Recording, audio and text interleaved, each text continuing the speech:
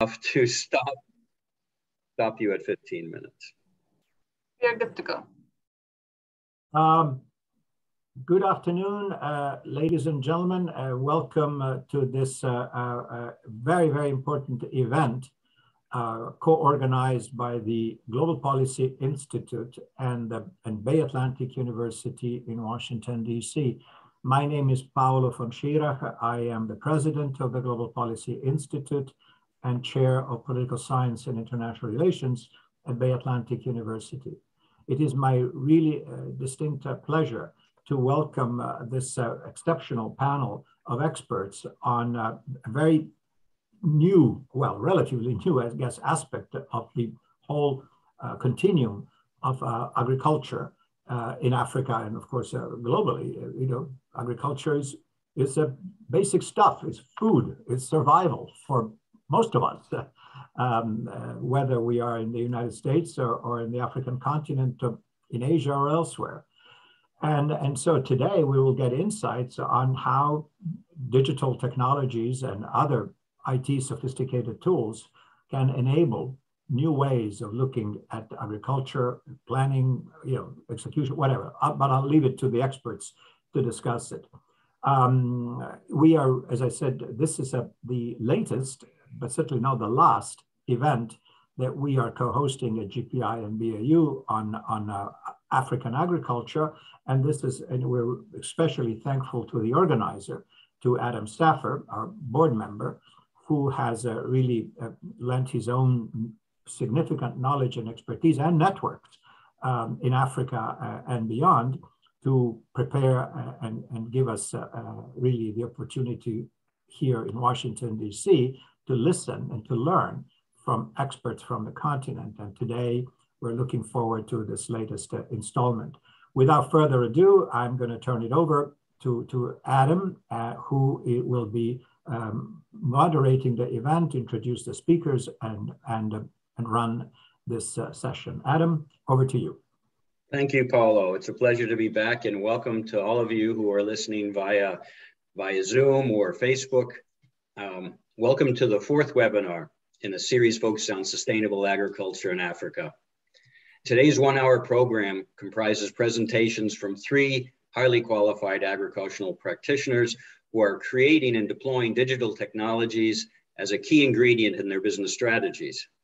And personally, after living in Africa for most of the last 30 years, I can assure you that agricultural development, both for food security as well as poverty relief, has the greatest potential really to improve rural livelihoods, foster stability, and productively engage women and youth. Before hearing from the speakers, I'd like to take a minute to define what we mean by agricultural digitization. It's a mouthful. So simply, it is the use of digital technologies to integrate agricultural production across the entire value chain, from the farm to the paddock to the consumer. Digitization has already proven that it can efficiently and effectively unlock the potential of smallholder farmers and more generally the agribusiness sector. These technologies provide agribusinesses with tools, data, and information to make more informed decisions. Innovations in digital agriculture help farmers increase their yields and incomes by sourcing inputs such as seeds, fertilizers, and other crop protection products. And through various types of platforms, it can also help identify off-takers, sources of finance, new markets, and technical assistance. For example, contactless payments through fintech, remote sensing through drones, freely available and really decent quality satellite imagery for monitoring fields, digital marketplaces where producers and off-takers can meet and trade, and data analytics to better manage the business, as well as prepare for changing market and climatic conditions. So I hope that adequately sets the stage of what we're talking about today. So now let's listen to the folks who live and breathe these issues every day. The format of today's webinar will be to hear from our three speakers, followed by a Q&A session. So please feel free to type your questions, as some of you have already done, in the question and answer box at the bottom of your screen. So today we're going to start with Kiprop Chirchir, the founder and CEO of Mamlaka Foods in Kenya. Kip is a blockchain crusader who is currently building Africa's largest blockchain platform to broaden the transactional use for smallholder farmers. Welcome, Kip. Thank you very much for having me. You're welcome. I'd like to start going from the broad to the specific by asking you to give us your view on the overall state of digitization in agriculture in Africa, not specifically where you work, but overall continental wide. You know, what are the key changes or interventions required to facilitate this transformation? So over the last decade, we have witnessed a deepening in the mobile penetration, which has been a key enabler of all the other infrastructural support. We have watched the growth of mobile payments, like in Kenya, you have M-Pesa that started from Kenya, and many other mobile networks have it. We are witnessing a lot of digital literacy because of the penetration of the smartphones. And these are tools that have been able to enable a lot of digitization process in agriculture. However, on the flip side, we are also witnessing a lot of disjointed, expensive, and at times hard to use solutions, which make it very difficult for the farmer.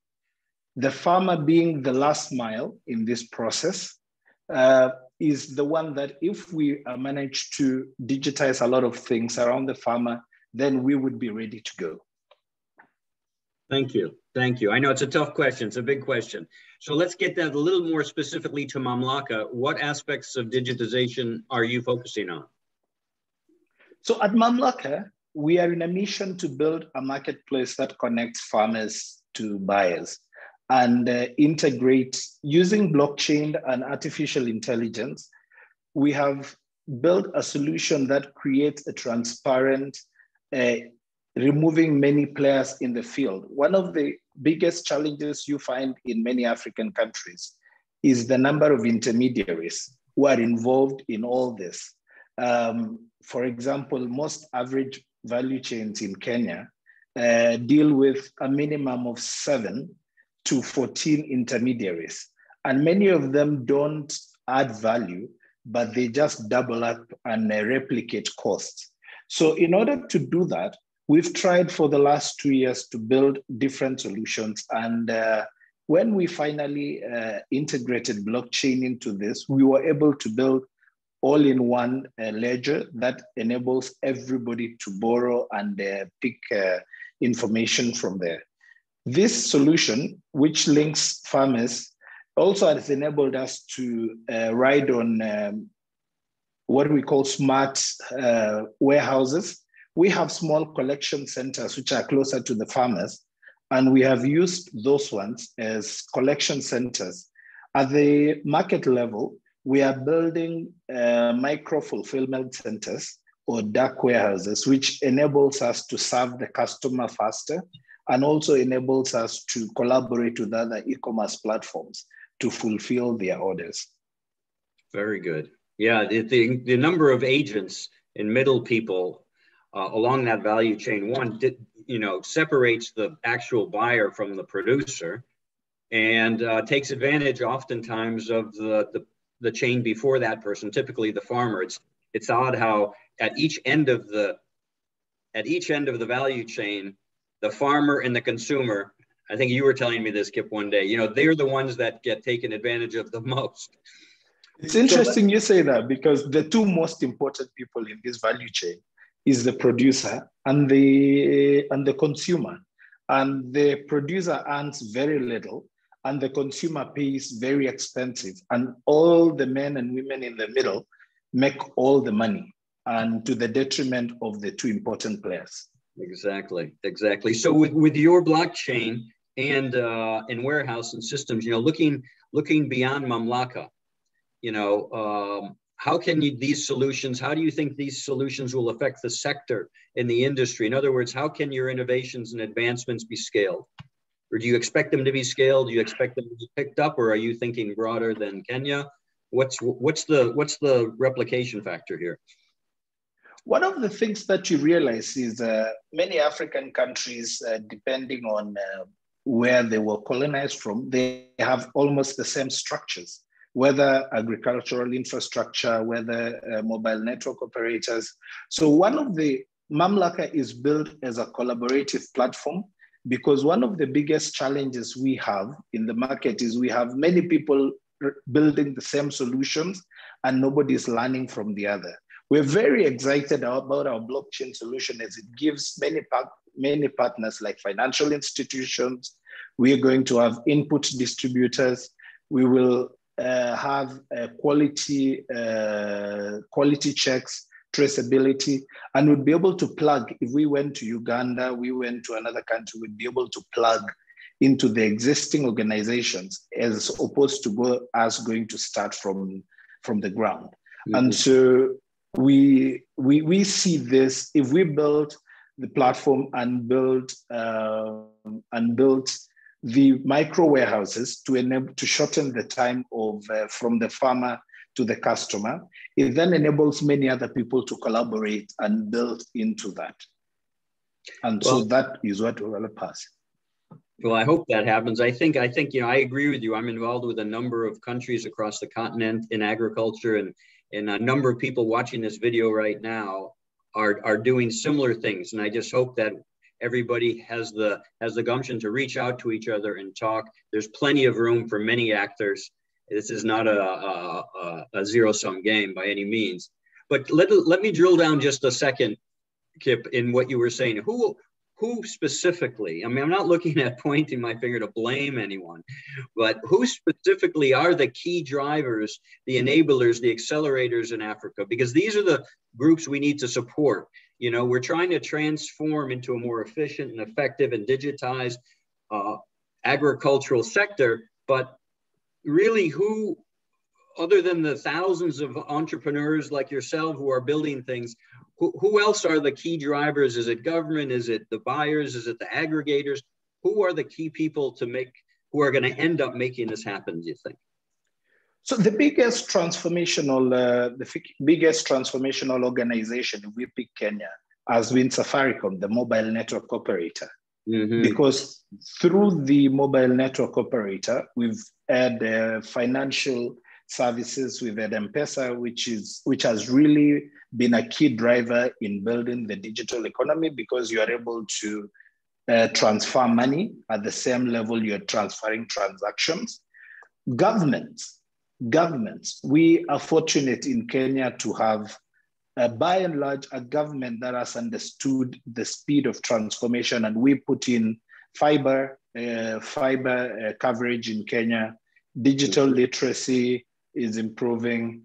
And then we have other organizations like financial institutions who must build while we are innovating and building solutions, the financial institutions. And finally, legacy infrastructure institutions.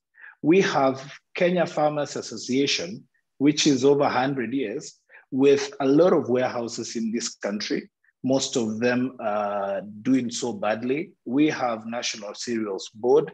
And if you go to Tanzania, you have a replica of what's happening in Kenya, and so in many countries. I read this about Ghana again, about the cooperative societies. Now, if you were to bring those and the cooperative societies that were built way back in the 60s, but collapsed somewhere in the middle, this would be huge drivers, and Africa can pick a big leap upwards. You've identified, you know, a number of people. I agree with you fully. I think some of these associations, Tanzania Tea Association with 18,000 members, or the Nigerian RIFAN, the Rice Association of Nigeria, supposedly, you know, millions of members. They could be a lot stronger. They could work a lot better. And I think the building block of all of this is communication, and integrity, which builds trust. But I'll ask the other speakers as well these questions, because I think it's really important to identify, you know, not only the problems. We're not here just to talk about the problems. We're here to talk about the solutions and how to move the ball downfield. So like in summary, Kip, what should and can be done over the next 12 months? You know, I'm in a lot of meetings where we talk about the future, and it's very easy to talk about in 5 years what we're going to do because there's no accountability really. But in the next 12 months, if we were going to start doing something, the government, the telecom folks, the large off-takers, the SME, smallholder farmers, what do you think needs to be done rather urgently and can be done over the next 12 months?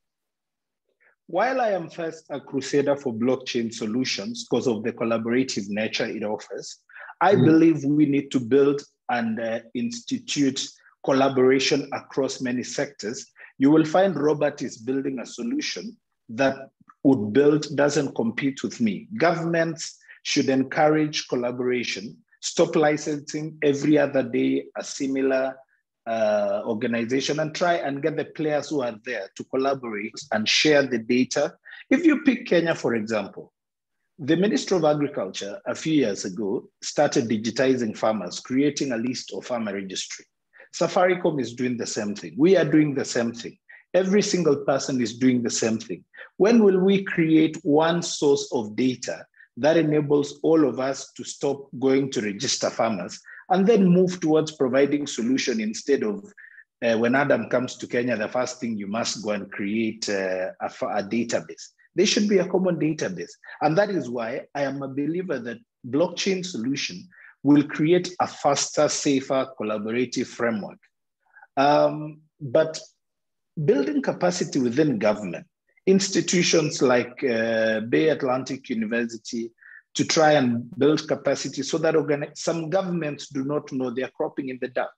And it's important to build capacity within government and collaboration with academia.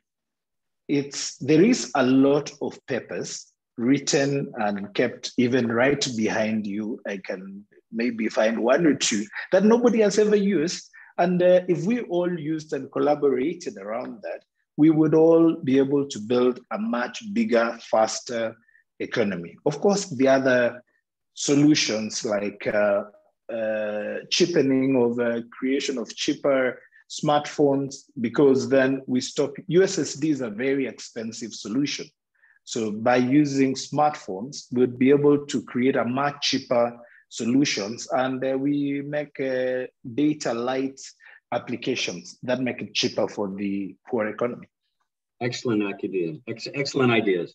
I think they all are doable. You really hit the nail on the head when you said, when I go to some place, I need to create a new database, because almost every project I've been on in Africa has had a component. In fact, I'm talking to a group right now about the very same thing in Nigeria, where I just returned from, to build yet another database of smallholder farmers. And this is a great segue. Kip, thank you. You know, your commitment, your innovation to the global food security as well as poverty relief is admirable, and keep going. I want to follow this up, and the blockchain, which is fairly new to me, is something that I'm very, very interested in. So let's go to our software guru, Robert Okine. Robert is the founder and CEO of Better World Systems, commonly known as BUSYS. Robert and his firm are based in Ghana. They focus on developing unique digital solutions and services related to the Sustainable Development Goals. So that's an incredibly broad area. They've worked in 63 developing countries. And just let me plug this, Robert, please don't be offended. But earlier this year, the United Nations Global Compact named Robert as the 2021 SDG Pioneer for Digital Innovation and Inclusion. And just a week or two ago, he was selected as the Ghana ICT Industry CEO of the Year. So welcome, Robert. Thank you very much, Adam, for your kind words, and greetings to everyone listening to us. All right, I see. I'd like to start, as a software-based organization focusing on the SDGs, I'd like to start with a fairly simple question. What types of software applications do you feel have the best chance of helping governments, producers, off-takers, and others improve their efficiency and effectiveness? We all know change is difficult for many, especially when they've been doing the same thing for generations and learned from their parents and their grandparents. What platforms have the best chance of succeeding? You're on mute, Bobby.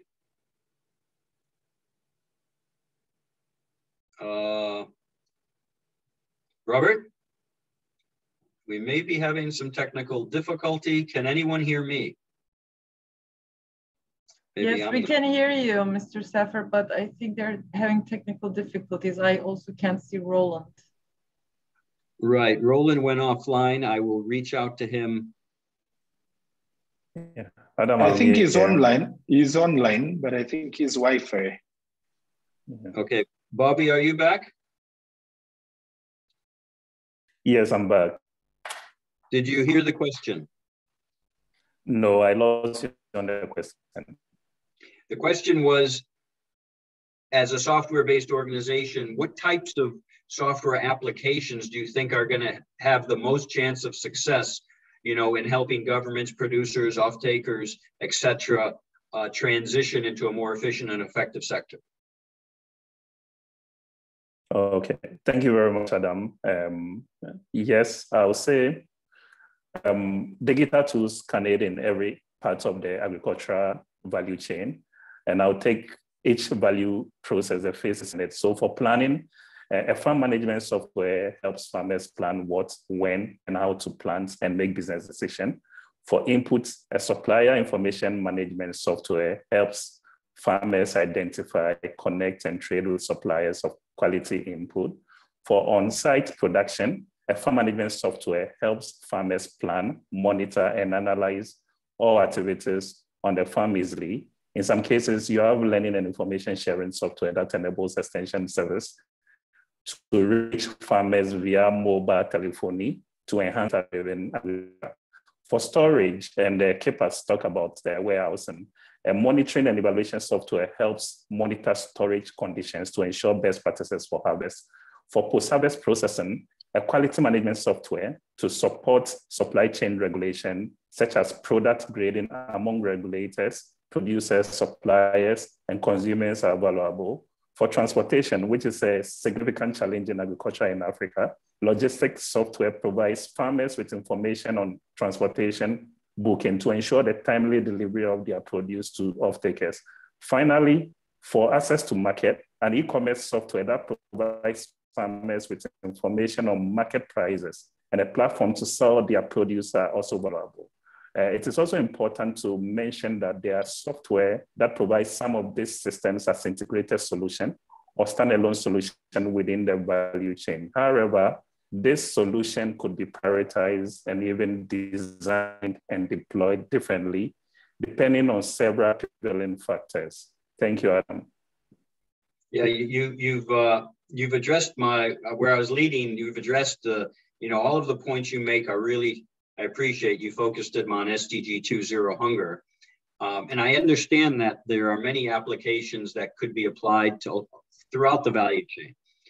So my question is, in the countries you've worked in, is the government infrastructure, digital infrastructure there, are the off-takers, be they multinationals or local or aggregators, are they prepared, even if you gave them a solution, do they have the platform, do they have the knowledge, and do they have the interest and commitment to actually change and learn how to use this system? Is that sort of swimming upstream? Or is that, you have the package, but you can't plug it in anywhere because they're not yet at a level where they can rise to use it efficiently? Yeah, so Adam, I think the main obstacle preventing digitalization of Africa's agricultural sector include one, funding, government commitment, partnership, and user-centered design. And I think the point you are making falls around user-centered design. I think African government must invest in the research and development of evidence-based national digital agricultural strategies coupled with public investment plans. From our experience working with 4 out of the 8 regional economic communities in Africa, we realized that government-funded digitalization for agricultural projects often do not fit into any broader developmental strategy. This ends up stalling the ability of beneficiaries to experience any significant long-term benefit of the digital system. This is because the sustainability of digital solution is always dependent on network effects and how well these systems build a network and create value for all stakeholders as they leverage on the system.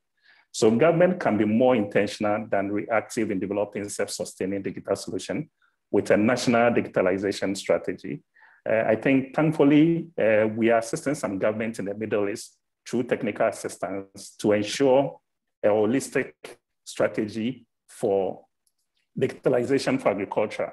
We have observed projects that can be done with more advanced technology to create greater value, being restricted to a narrow project scope due to lack of financing. In some cases, where we have the opportunity to dive deeper into why there is limited financing, we discovered that potential funding partners have no incentive. Therefore, stakeholders should build stronger partnerships from the initial stages where problems are being defined and solutions are being conceptualized to ensure that we create compelling business cases to attract investors. We also see scenarios where solutions are developed and deployed, but do not live up to the expected outcomes because of a foreign solution was replicated or procured without consideration of the prevailing user challenges or characteristics that could influence the adoption of digital systems. Yeah, thank you, Adam. You're welcome. Thank you, Robert. You know, in all of my years in development, the biggest common denominator for me is behavioral change. In all my assignments, whether I'm in the field or I'm in a head office, I look at it as behavioral change, because you've got to get people to think differently in agriculture, more commercially, longer term, digitally, et cetera, et cetera. So from BUSIS, you know, you've got a lot of projects under your belt. Could you share just one that is relevant to this discussion that you know, whether it worked or it didn't, that's up to you to comment on. I get a lot of these take years to really determine whether they're going to have the impact you expect. But one good example of a SDG 2 zero hunger application that you've used.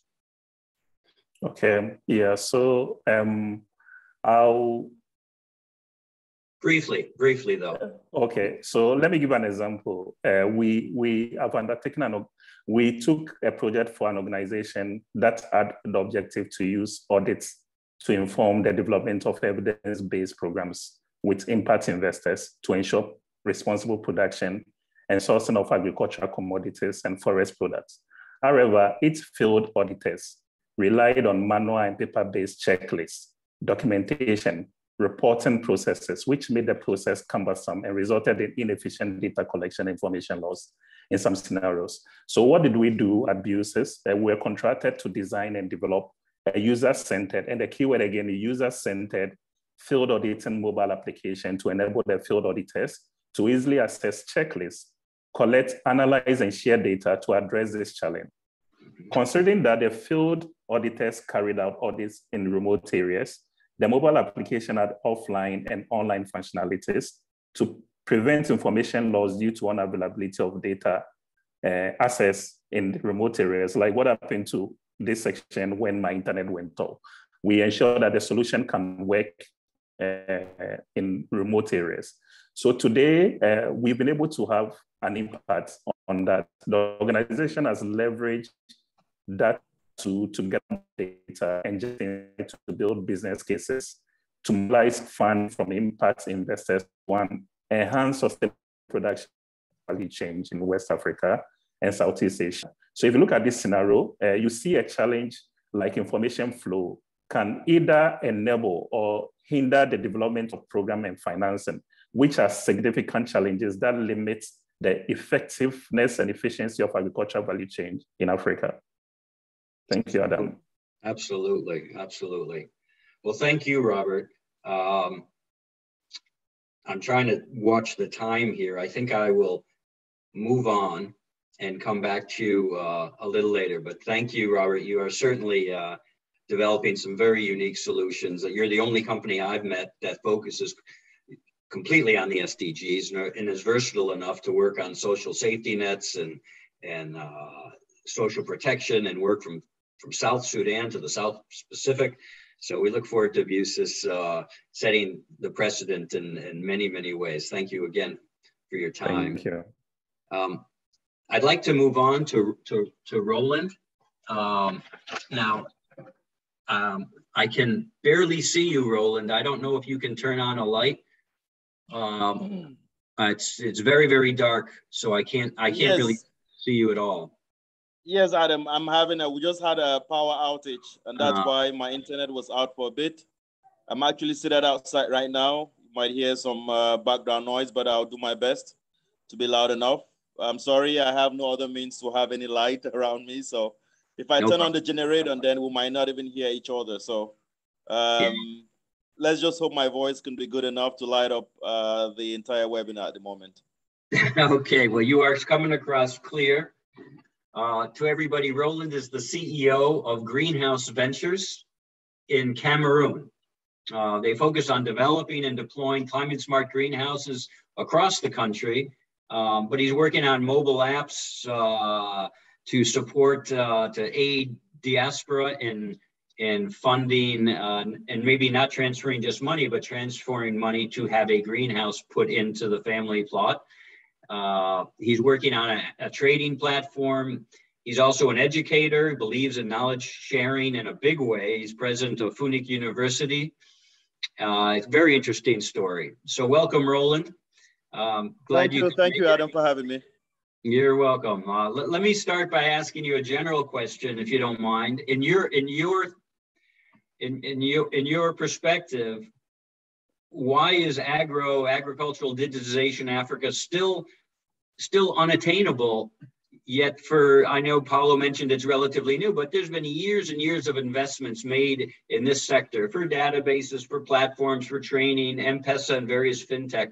Why is it still sort of crawling along at this late stage? Yes, agriculture in Africa is still not regarded as a business, like we were talking here earlier. And that is why some of these hardcore real solutions are not yet being implemented. And even if there are institutions that are trying to implement them, they are not taken seriously. You know, agriculture in Cameroon, I will speak more specifically, is still being carried out by the older population. This older population is very distant away from digitization, and it makes it even very hard for them to be able to adopt these new technologies that can actually be used in agriculture today. The second aspect is that, you know, any investments that are kind of going into agriculture, they are not sustainable or real investments. They are more or less charitable investments. I mean, if you look around today, any investments that are going into agriculture usually would be going for cash crops, but not vegetable or food crops, something that 90% of the population is based on or farming on.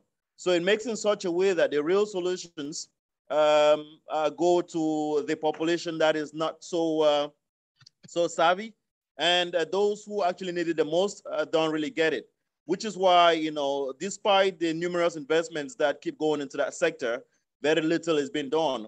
Africa today has a very large and fast growing youth population, but unfortunately, this youth population is not involved in agriculture at all. And that makes it a very, very big problem. I believe that the key in digitizing agriculture in Africa has to start with how do we attract and retain the youths in agriculture. And to get that done, it's one of the solutions that we are looking to bring into the game at the moment. No, I agree with you. Women and youth, I mean, they've got to get interested in agriculture, and they certainly don't want to live the life their parents are living. Exactly. So, you know, how do you make it easier, accessible, a little bit more sexy in terms of a career move? Tell us more, Roland. Tell us more about the greenhouses that you're designing, you're building, you're deploying. You know, how can they in greenhouse farming be used as a model to emulate across Africa? You know, I know we talked before a little bit about vertical farming and the incredible demands on power in other aspects to make it, you know, a little bit challenging for Africa, but greenhouses, you know, seem to be a great idea. How can greenhouse farming be instrumental in catalyzing the digitization of agriculture in Africa? Yes, that's a very, very good question. What we have been able to do here in Cameroon is some 8 years ago, we started by introducing this climate smart, low cost greenhouses in the country. To give you a little history about that, Cameroon has never had a greenhouse. up until about 2006. And the first greenhouse costed about $500,000, which, exactly didn't really make any sense. So we came in with a model of sustainable and affordable greenhouses, which became very, very attractive to many. Secondly, we've been able to design greenhouses that are adaptable to every ecological zone in Cameroon. Cameroon, it's one of those countries in Africa that, like they say, it's African miniature, but has 7 ecological zones. So being able to design a greenhouse that is adapted to a particular zone, adapted for the cultivation of particular crops, is one of the things that we've been able to do. The third aspect is also being able to standardize the cultivation of a wide variety of crops, which we've been able to do to this moment. Using greenhouses to be able to move into digitization is our next best goal, because we now see a way where we've been able to attract and retain youths and women in the domain of agriculture. And one of the things that we've been able to do is being able to bridge the gap between the farms and the markets. Because usually in Cameroon, for example, to be more specific, the farmer is not the marketer and the marketer is not the farmer. So agriculture is actually left at the mercy of this middleman. And there are too many of them in there. They tend to determine the price. They tend to determine how the market works. They tend to determine whatever is to be produced. But what we've been able to do is not only design greenhouses, but also we're instituting kind of a market platform wherein anybody with a greenhouse actually has access to a market, and at prices that makes the investment in the greenhouses actually very sustainable, and a return on investment which is very, very encouraging. Today, we've been able to build over 400 greenhouses all around the country, and we engage in several participants or members throughout, from universities to community groups, to governments, to developmental organizations like the United Nations, and many more. And we believe that the solutions that we are bringing in today will go a long way to be emulated, not only in Cameroon, but we believe that it's something that would go in many other parts of Africa. I agree. I love the idea. I really do. I think it's affordable. I think it can be scaled.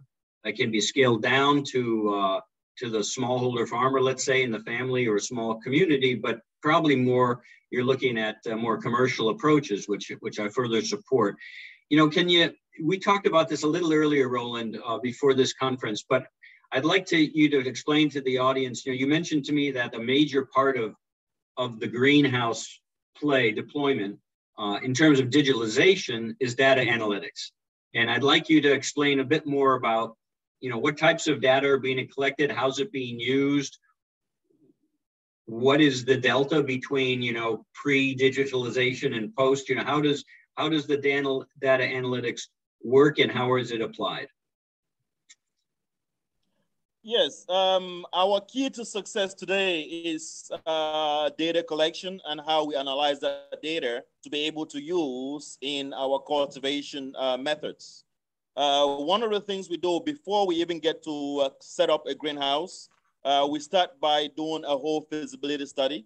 In that study, we take in data from, humidity, temperature, we take in altitude, we take in soil data, and we take in rainfall in that particular environment, wind speed, sun direction, and all of that.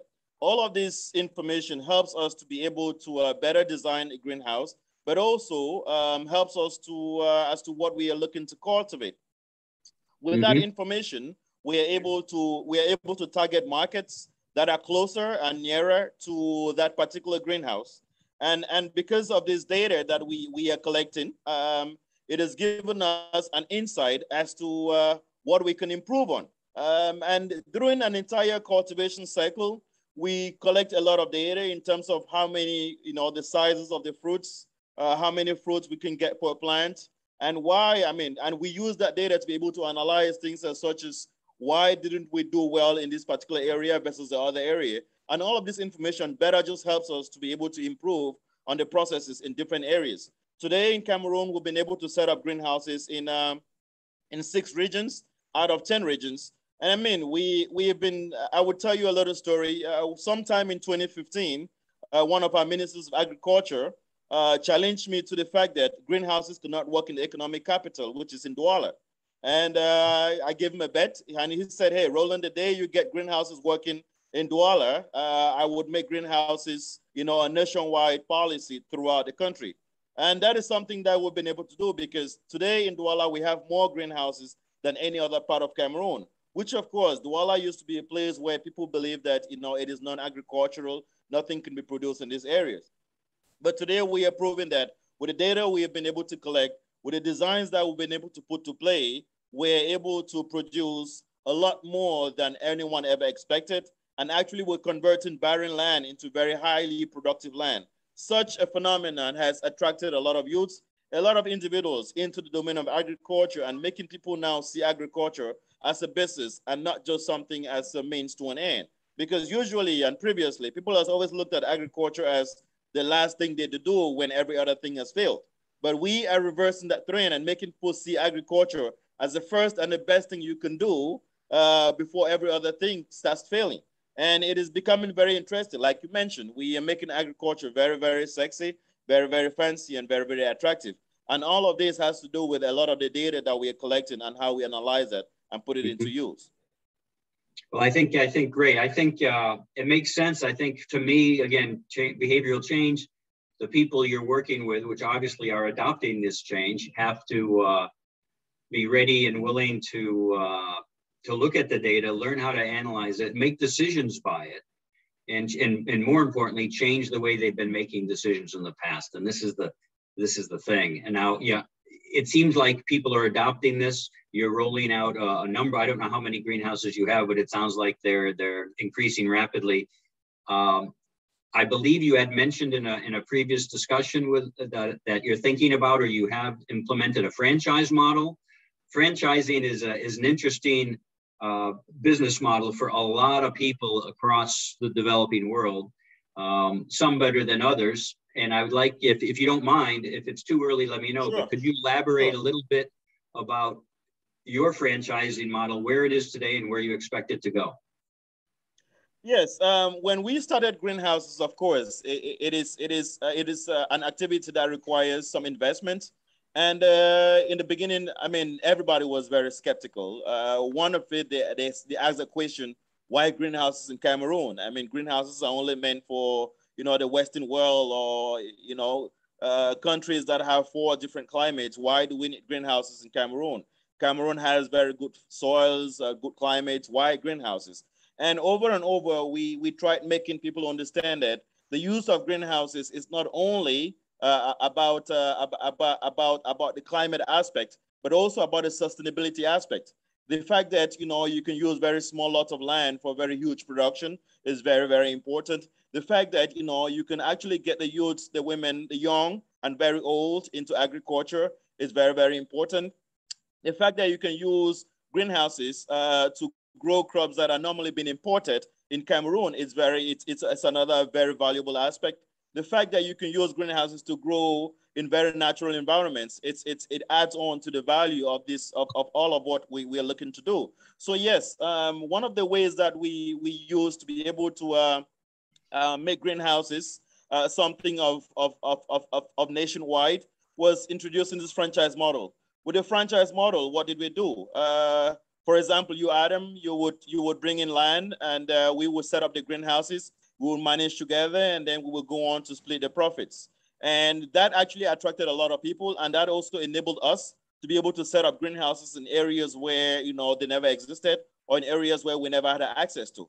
And today we have even people in the diaspora who are based in the United States, for example, and they can own a greenhouse in Cameroon.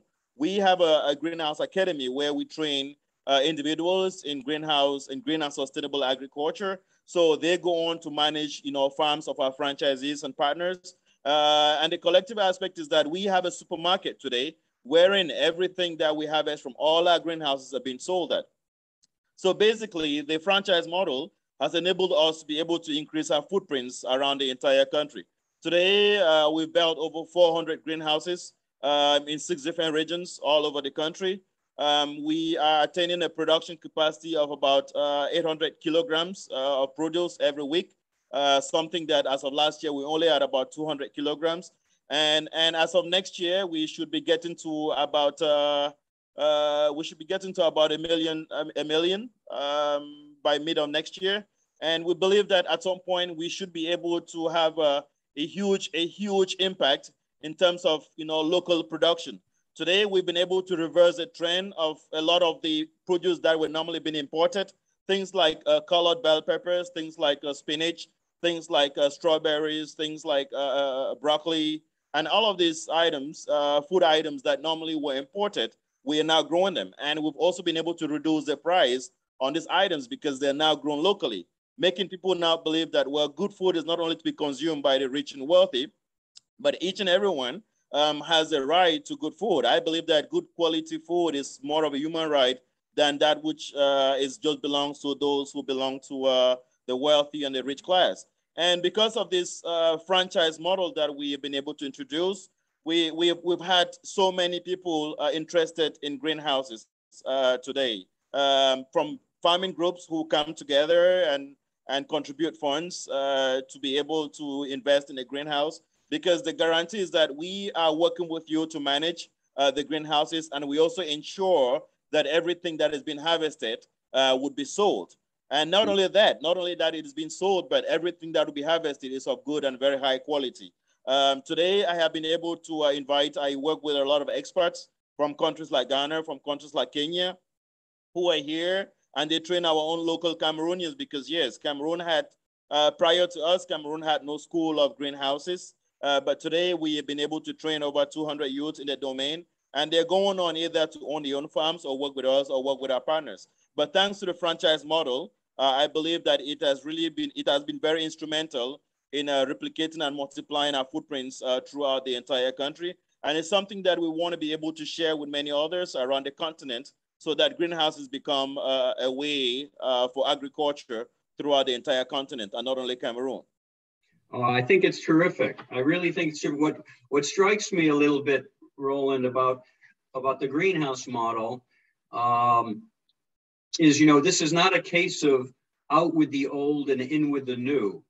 We're not purging the entire system and replacing it. So I think, technologies like artificial intelligence, remote sensing, robotics, data analytics, these are making the future very exciting. But I think the fastest adoption rate will be to those companies that can blend the old with the new and not make it completely new. I think that Kip is doing that. I think that Robert is doing that. You have to bring people along. As Paolo started, you don't have to start with what's a good example? You don't have to start with a PC that's a 24 gig or 2448 or 126 or 128, 520. You can jump right into gigabytes and terabytes and things like that. You don't have to take as long, but you can't just throw out what you've done. You have to tie it to the foundation that's been there. And I think that makes the transition easier. Anyway, thank you, Roland.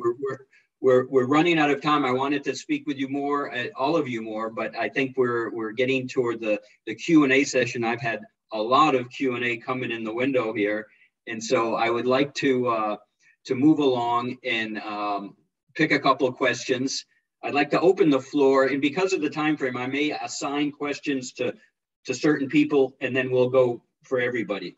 The first question is which digitalization systems are needed or tools will be required to support, monitor, and enforce policies within the African Continental Free Trade Agreement, the CFTA. This agreement, among other things, guarantees free movement of goods and services produced on the continent. It's a very significant agreement.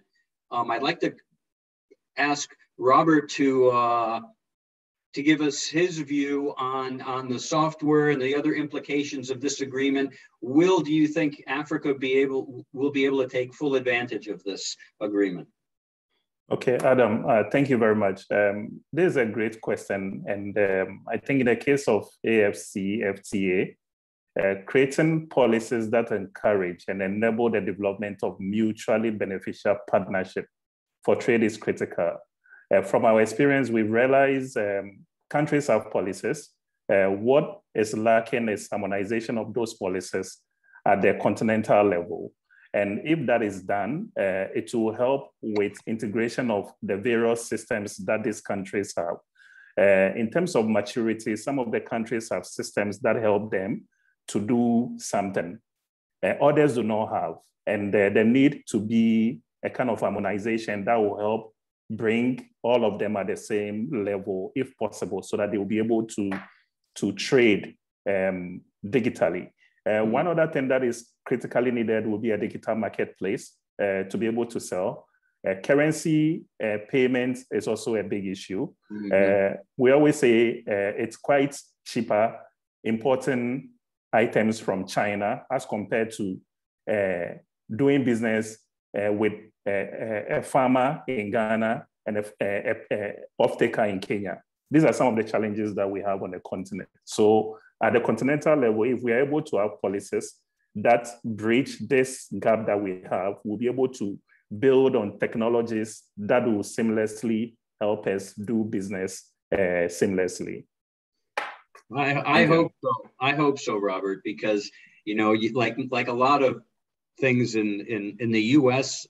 and across Africa and other places, the big players dominate, and the little players are never heard from again. You look at your average chamber of commerce or business associations, the 3 or 4 or 5 big firms. I'm hoping it won't be the 3 or 4 or 5 big countries that get the benefit. And in that line is that's another question. Similar, when you look at digitization, the large companies are certainly taking advantage of the latest technologies. But what about the smallholder farmer? Most digital solutions are not reaching the poor, rural, small-scale farmers and their value chain actors at that level, especially women who are the most disadvantaged. So digital solutions in the agricultural sector, the solutions are outpacing the readiness to adopt those solutions across most of the smallholder farmer community where most of the produce comes from. It's African agriculture is predominantly smallholder driven. And so how can the average smallholder farmer or SME service provider along the value chain get access to such tools and techniques? I'd like to direct that question to Kip. Welcome back. One of the biggest lessons we learned is the adoption of M-Pesa in Africa, especially in Kenya. The understanding of the customer journey and mapping through. When we started this journey in Mamlaka, when we went looking for investors, the first time you say, I'm building a digital solution, somebody says, oh, I have built one. I have one in the shelf. And there are many people who have built solutions who they have not thought through. For example, when we want to order produce from a small scale, Africa is dotted with small scale farmers and small scale traders. The small scale trader takes a quarter of a sack of potatoes. A farmer cannot transport from the rural Kenya half a sack of potatoes all the way to Nairobi to one customer. The cost doesn't make sense. So at times, some of the technologies that we have are picked off the shelf as opposed to those which are developed. And those which will be developed, especially through collaboration, because there are many niche solutions. There are people who've worked with inputs in a specific field. There are people who've digitized certain value chains, collaboration. And that's why I have, without shame, believe that even for Africa, the blockchain will enable us to reduce the frictions that we have, be it infrastructural, be it this, because then we build on top of what somebody else has built. Well, okay, but I'm really interested. Okay. We can come back to that. I mean, the point I'm sort of driving for the smallholder farmers, yeah, because of non-scoping, because of poor scoping, M-Pesa succeeded because we understood how money is transferred from one micro person to the other. Okay. This is the key lesson that needs to be applied to all the others. How does the micro farmer work, and how does this solution? How do we? The job is on Robert, myself, yourself, and others to then demystify this solution to make it easy for them to use it. Otherwise, if we make it off the shelf, it becomes very difficult because you don't understand. I always believe that in the tech development, there is a big role for sociologists and psychologists who understand how these people behave, what is their day-to-day, and without involving those people, then prepare tech solutions, which are very technical and cannot be adopted by the small users.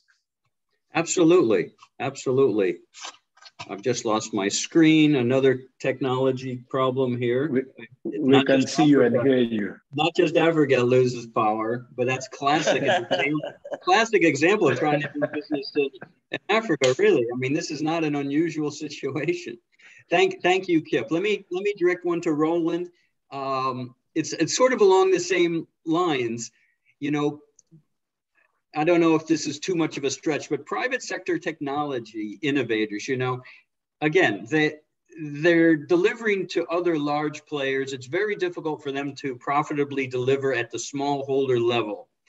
And in a perverse sense, the fact that some of the new technologies are going to the larger players and not the small players poses a risk that the digital divide will become even worse as the new players adopt the technology and the small players don't. You know, it's a risk of widening that digital gender divide too, because women are face the most challenges. So how can we get these private sector driven innovations shared more equitably? And, you know, we have to pay attention to the smallholder voice, the women and youth voice, the vulnerable populations that are involved along the value chain. So, you know, you've got China buying into Africa. You got all these countries buying up land and going to do wonderful things with it. But how do we be sure that we get this down to the smallholder level and to make sure that, you know, the enabling environment is not only conducive, but inclusive? Do you have any views on that, Roland? Yes, Adam. I think this is one of the principal aspects that I'm actually working on, because when we started, we understood that problem.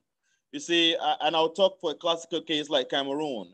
Cameroon's population is largely agricultural, but those who involved in the agricultural activities, mostly, you know, from the villages, in most cases, sometimes illiterate, and in most other cases, their economic situations are so hard that, you know, they cannot even get to the basic threshold to be able to access some of these interventions that institutions can actually introduce to them.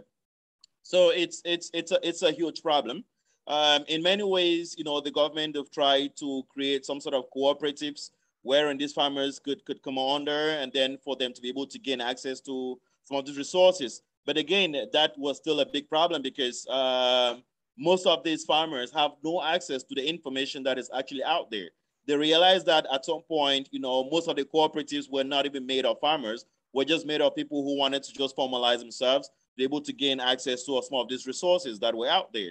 I think that the solution to be able to onboard small scale holders has to start with working with the private sector, not really with the government sector.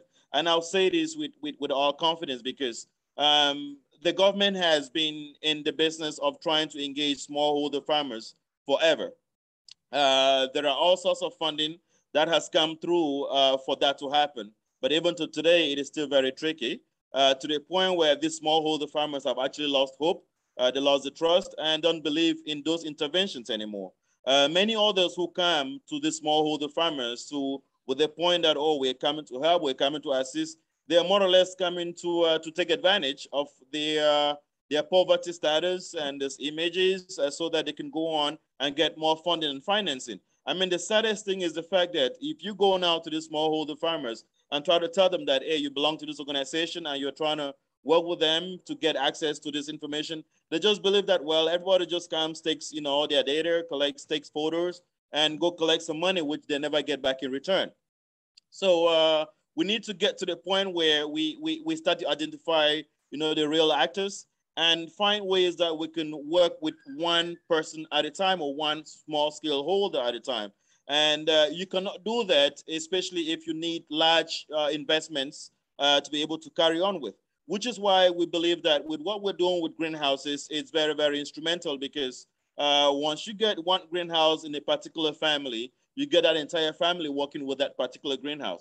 The idea is that, well, everything they cultivate, everything that they harvest, we buy everything or provide a market for that, enables them to get more money to be able to set up other greenhouses, and that chain can actually spiral out. And that's the best way that we believe that solution could be tackled. And unless we begin to find ways that we regain their confidence and regain their trust, we will never get anywhere close to being able to understand the real problem. Many a times we believe that we know the problem, but what we believe as what we know, especially the educative problem, is not really what the real problem is. Getting on the ground, talking to them, understanding them, but making them understand that you have the real solutions for the real problems is what we really need to start doing. Here at Greenhouse Ventures, we did not only come in with greenhouses, we also came in with the aspect of training. We came in with the aspect of the market, and we do not only train them in cultivation, we also train them how to sell. You can either sell to us or you can sell to anyone where you do have a market.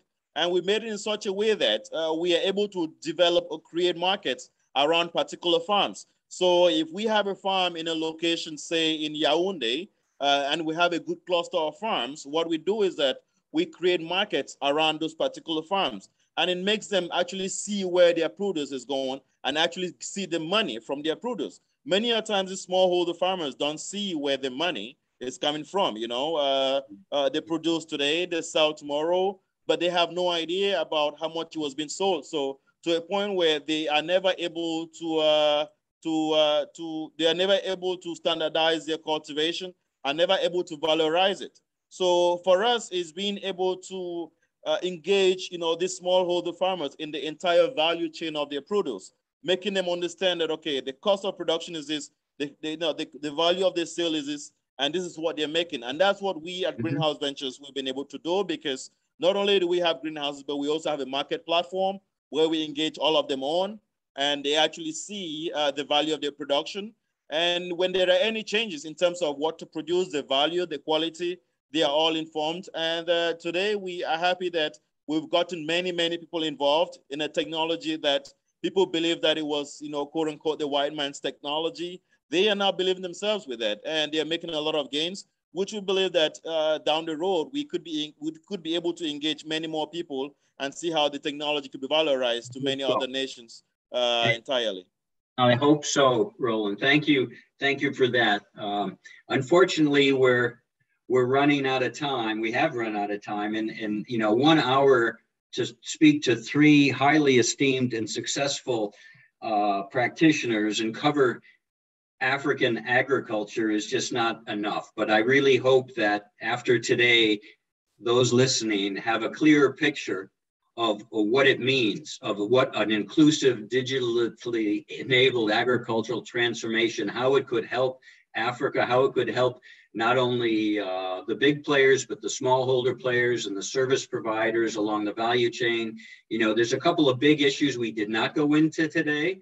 Obviously, we did not talk really much about access to finance. And while M-Pesa is a great thing, you know, in my experience, access to finance, be it government intervention funds or anything like that, it doesn't work as planned, let's say. And the institutions that are managing these funds clearly are not oriented to the higher risk smallholder farmer. There's a lot of pressure. So we did not talk about the C word. The C word is, C stands for corruption.